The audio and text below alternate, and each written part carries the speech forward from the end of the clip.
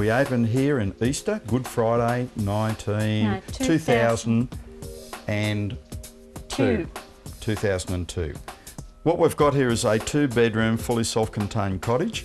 The only way that we would have 2 couples staying in this particular property is if they're travelling together. It is a minority of our customers. The majority is just 1 couple. However, we have the facility for 2, should you so require. One of our major points of difference is behind those lattice doors is a 6-person spa that is private. It's got one-way glass where you can look out, you can't look in. Most of our guests come by the water bus, not by the barge. Therefore, they don't have a car on the island. So we go to the water bus and pick them up and bring them back to the B&B.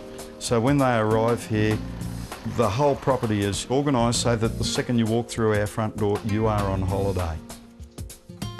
We've got multiple packages here at Lamb Island B&B. Bronze, silver, gold and platinum packages. All of those can be found on our website, www.lamb-islandb&b.com.au, which will tell you exactly what you need to know. The packages range in price, obviously, and facilities that we do. The actual building of the business there's so many different facets to B&B's. Making the beds and cleaning the spa and doing the cooking. All the hard work. Yeah, Kay does the cooking, Kay does the cleaning. I do the spa and the cooking. Some of the cooking. Most of the cooking. Most of the cooking. On Friday nights we open our bar, which people from the B&B or locals are more than welcome to come and join us for a drink. A lot of our guests like to come up to the bar on a Friday night because they get to meet the locals.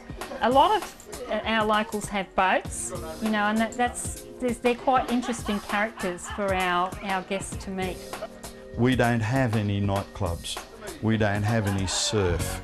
We don't have things like the Gold Coast and the Sunshine Coast have got.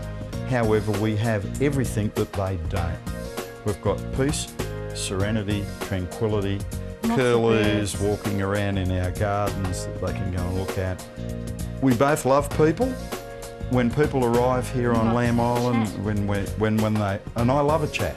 I love to talk to people from Ireland and England and America or wherever they're from is irrelevant.